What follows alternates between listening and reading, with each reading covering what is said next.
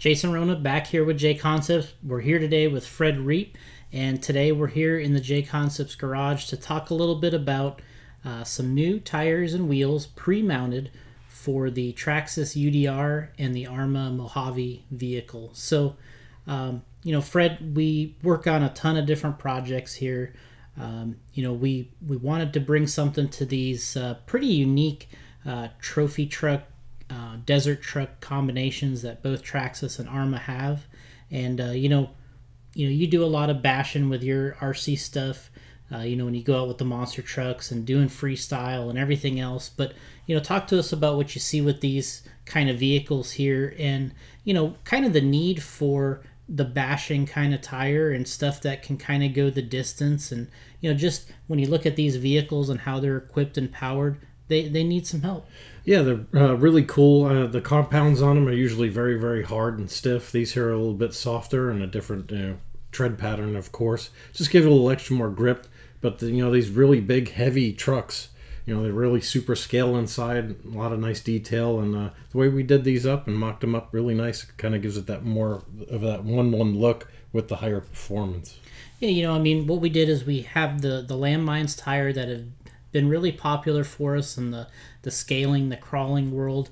And, it really lends itself to a really nice all-terrain tire as well. And, when you have a truck, like the UDR or the Mojave, you're taking this thing into a bunch of different surfaces. You're going dirt, grass, gravel, when we drive this, when we've drove these outside, that's kind of what you end up doing is you're just going in a grouping of just all kinds of different terrain, right? Mm-hmm. Yeah, you need a real aggressive tread, something that's going to last long as well. And then we went with these yellow compound that we have on here. So, they've been tried and true in different applications. So we went with it on these trophy trucks.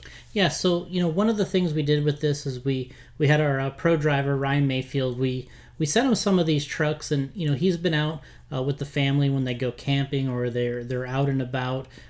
Nice area in Arizona to do a lot of, outdoor stuff, all-terrain type conditions. So, he takes this UDR out, they bash it, run it with, with the kids and just see what this thing is made out of. And, that's kind of why we arrived at running with the yellow compound. It's a little bit harder, but still soft enough to kind of take care of the traction needs when you need it. We went with the Tremor Wheels, which have a mock bead lock look. They actually assemble, with screws on the inside for the hub. Mm-hmm. But they're glued and they're pre-mounted. We have these available as pre-mounted options. And, Fred, when you've got a vehicle like this, sometimes there's nothing better than just pulling them out of the package, going for a pre-mounted set. Right, yeah, it's always nice to have that easy button. Anytime we could just break open the package and slap them on, that's a godsend. So what's nice about these two vehicles is they're, kind of comparable in a sense. The size, the weight, they are built differently. But what we had to do here is we were able to use the same tire for both trucks, but we had two different wheels. The UDR is specific to that vehicle, the Tremor wheel that we made for it, and then the Tremor wheel that we made for the Mojave is a different wheel and a different offset.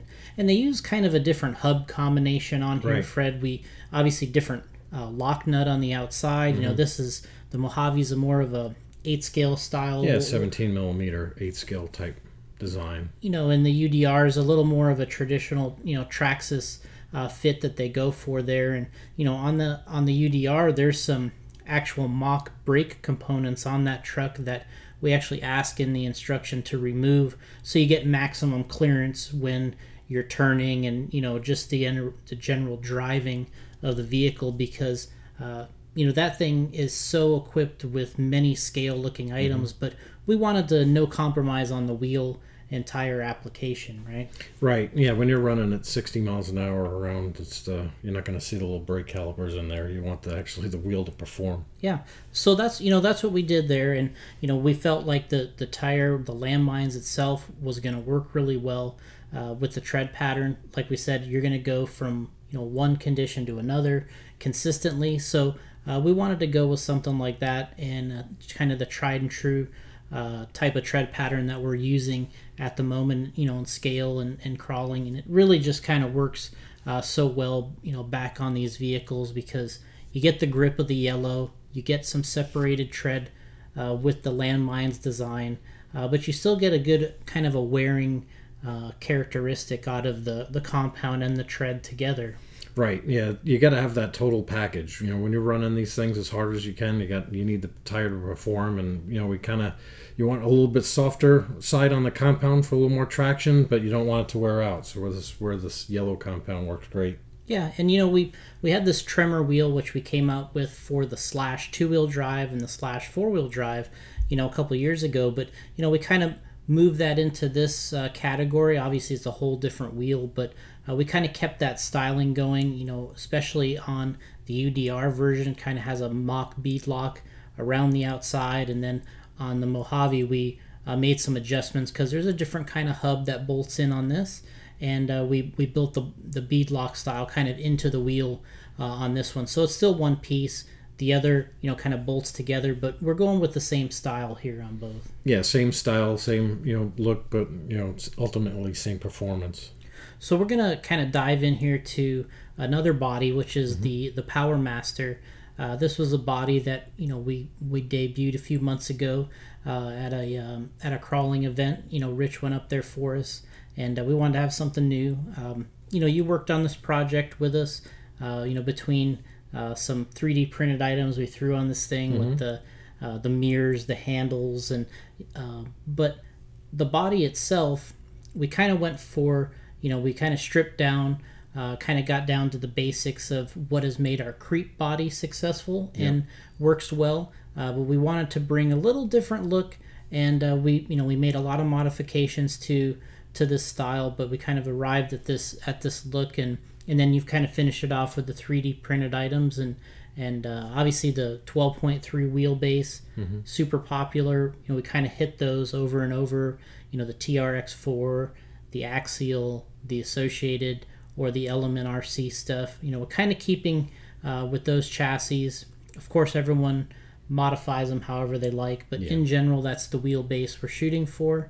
And Fred, you kind of worked on this thing a little bit, and talk to us about, kind of detailing this thing out with some of the 3D printed items, but then, just the body itself. Yeah, the body itself is really, really nice. A lot of people now, that's kind of all the rage, is the classic look. People want the classic look on these crawler trucks or trail trucks.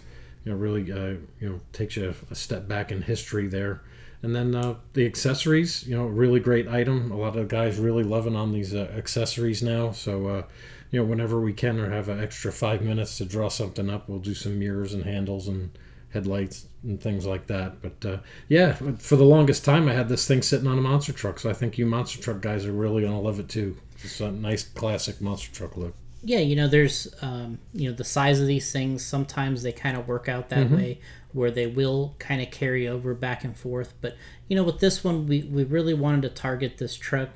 We set this one up here, with the red color body. We went with the hunk tires and the Hazard wheels. And, you've obviously spent a lot of time with the Hazard metal wheels that we have and the weights inside and everything else. But the hunk tire, we put that on there because it's one that not everyone sees all the time. Everyone sees the Landmines, the Tusk, and all these different tires we have. But, we put these tires on, and, they have an aggressive look and a nice... I think it really works with this truck pretty well.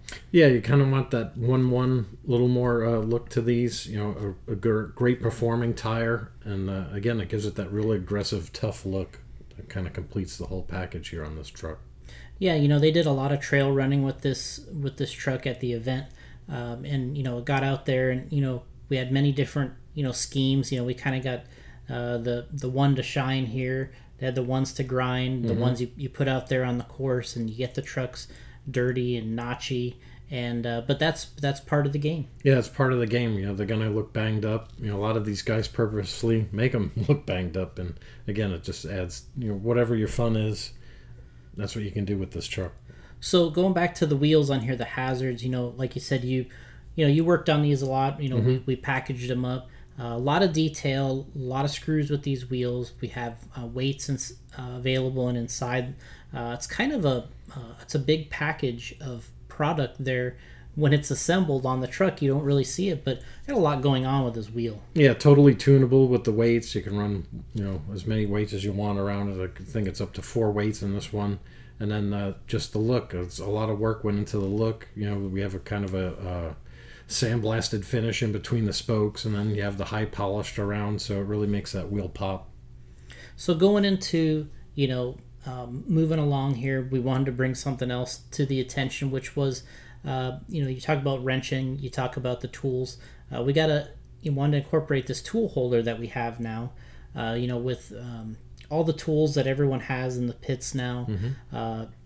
The organization, is just off the charts for a lot of the racers. They like to organize their pit area, like a surgeon. But this tool holder thing, there's been so many different combinations of the upright holder, where you put the wrench in there, kind of vertical position with the tips pointing straight up. And, I've always kind of felt like, even though you probably, this is never going to happen, but it always looks dangerous to me, with all the sharp tips standing up. So, right. We realize that the racers out there love organizing their tools, having this set up. So we went with this, this different design on the tool holder itself, where we kind of turn the tools around, we kind of fan them out, kind of that, that turkey look to the tools. But from someone that wrenches a lot, you use these tools all the time, and kind of looking this over, putting them together. Talk to us about the tool holder a little bit. Yeah, just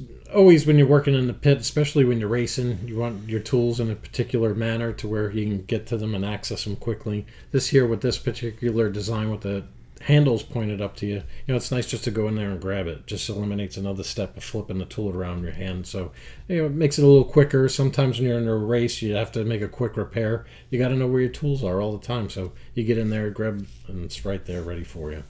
And the other thing we wanted to incorporate into this was the base. It's a machined aluminum base, and we have pockets in there. So when you are in the pit area and you are wrenching or you're using body clips or whatever you're using, you have some space to kind of put some of the little necessities out there. And maybe you're working on some grease or anything that you want to set aside but not really keep in your general area. Right, you just want that little catch-all place. I mean, we lose body clips here, there, and everywhere all the time, so it's a good place to throw your body clips if you're using those. And your screws, taking something apart, you have a nice little tray or area to put that stuff in. Keep it organized, keep it from falling on the ground and losing it forever.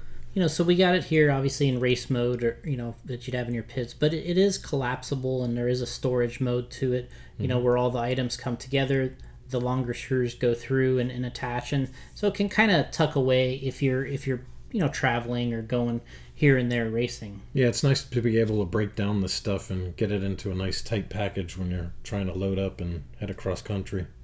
All right, well, thanks again for joining us. We're talking a little bit of basher vehicles here, and then obviously into the scale off-road with the Power Master and the tool holder. So thanks for joining us.